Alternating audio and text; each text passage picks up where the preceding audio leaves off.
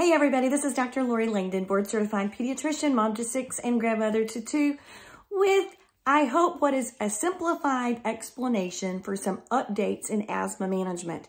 Now these updates a little bit sneaked up on me because they came out around 2020 based on some expert panel recommendations, and then the American Academy of Pediatrics adopted them, or at least the ones of the guidelines that applied to kids.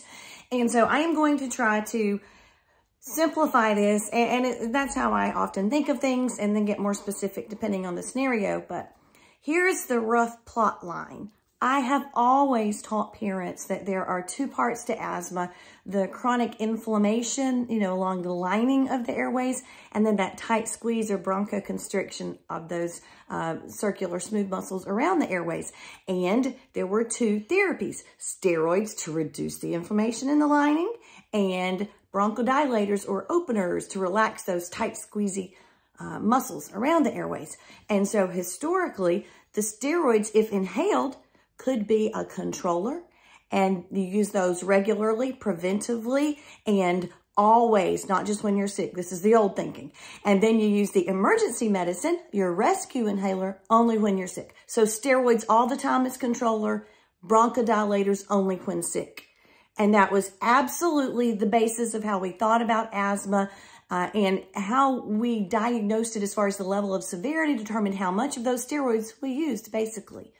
And so just the way of thinking has changed with these new guidelines. And again, a lot of us who are old dogs, it's hard to learn new tricks, but we are trying. And I had started getting some inkling of this through kids who were seeing a pediatric pulmonologist, and they would come back on these new regimens. So what I want to teach you guys about are some of the updates, particularly something called SMART therapy. And that is same maintenance as rescue therapy. This is mind-blowing. Another smaller mind-blowing thing is that we used to say inhaled steroids only worked if you used them faithfully. And now it's actually considered reasonable and a good idea for some not severe level kids, but some of maybe the very mildest persistent asthmatics to use the inhaled corticosteroids for a bout of illness, trying to avoid oral steroids, of course, and then if they're relatively mild persistent, only using them when they're sick, which is when the only time they're going to flare up. And then they would also add in their rescue inhaler, their emergency use bronchodilator. Now, when I say a rescue inhaler, we're generally referring to a SABA, short-acting beta agonist, okay? And that's going to matter in a minute, because we're going to drop that short-acting beta agonist when we move up to the SMART therapy. So remember with me, if you will, the levels of diagnosis. There's mild intermittent. Those kids only need to use an inhaler rarely, a couple times a year maybe. They don't go to the hospital. They're not up at night coughing. They're not having symptoms more than twice a week. They don't run out of their prescription for their inhaler constantly because they rarely need it. So they are mild and only intermittent. They don't have to be on a controller every day.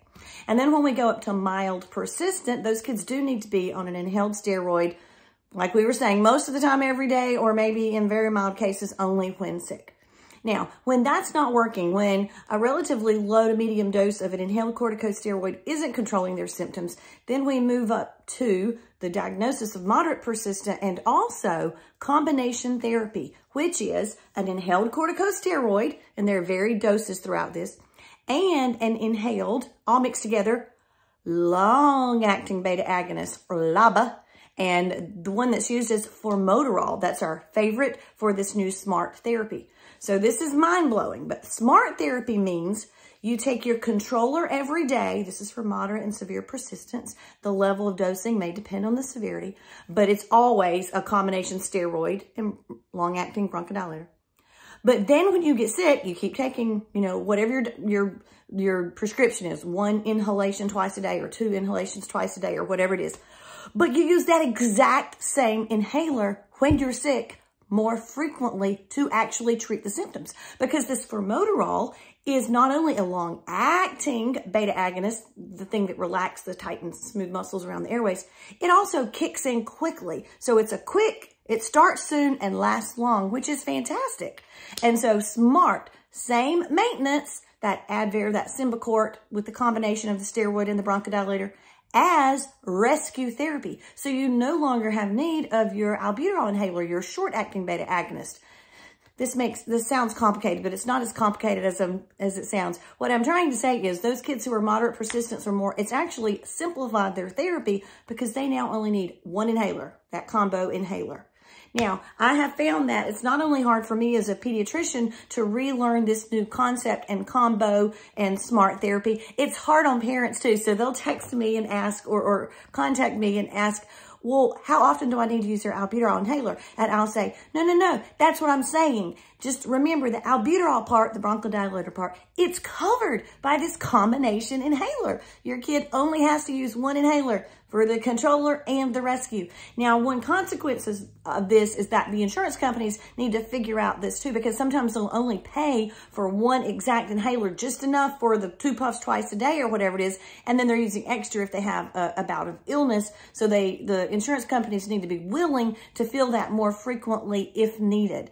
And the cool part is, as guidelines should be, these guidelines are based on lots of studies that found better control, fewer hospitalizations, just better outcomes all the way around with this new smart therapy. So even though it's hard for us to wrap our brain around brand new guidelines, and actually these were a few years old, but I'm just updating you now.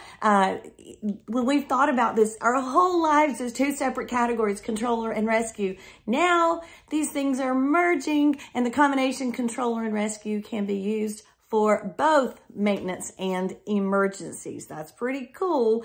I hope this helped and didn't confuse you. Please feel free to ask me questions, leave questions here, and just let me know if you want me to do more on asthma or if you have any suggestions of additional educational videos. And as always, please like and share and subscribe. Thanks.